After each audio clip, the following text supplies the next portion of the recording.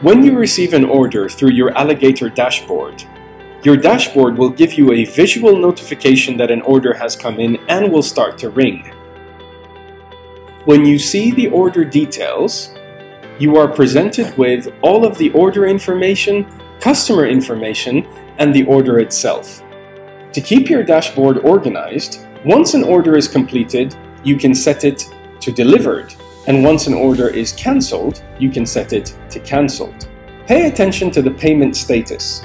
You will be notified visually in the form of red or green bubbles whether a payment has gone through. Anything green you can proceed with, anything red is not confirmed yet.